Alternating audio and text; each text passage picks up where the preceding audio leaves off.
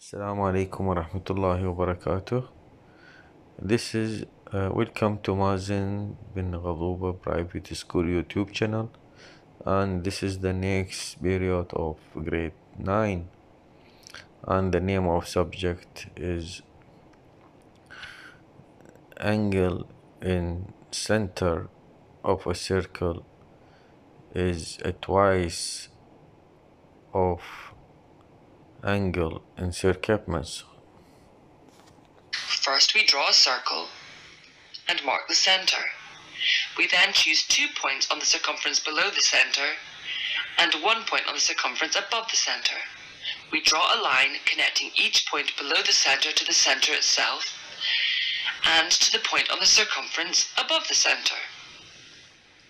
We label the angle at the center, I've used A, and the angle at the circumference, I've used B.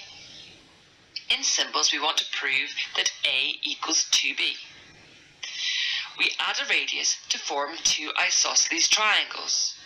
So we draw a line from the center to the point on the circumference above the center. This is a radius, as are the other two lines from the center to the circumference. Because all radii in the same circle are equal, two isosceles triangles have been formed. Because each small triangle is an isosceles triangle, they must each have two equal angles, the two angles not at the center. And we have labelled these W and Y, with the angles at the center X and Z. The sum of angles inside any triangle is 180 degrees. Therefore, 2W plus X equals 180 degrees, and 2Y plus Z equals 180 degrees.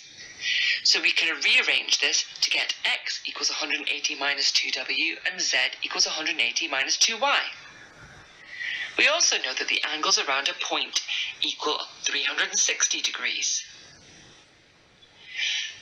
So A plus X plus Z equals 360 degrees. Therefore, 180 minus 2W plus 180 minus 2Y plus A equals 360 degrees.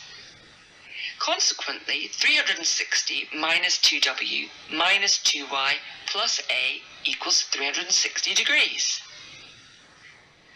So A minus 2W minus 2Y equals 0. As a result, A equals 2W plus 2Y, and therefore A equals 2 times W plus Y. Using the fact that W plus Y equals B, we can conclude that A equals 2B, and have proven that the angle subtended by an arc at the center of a circle is twice the angle subtended at any point on the circumference.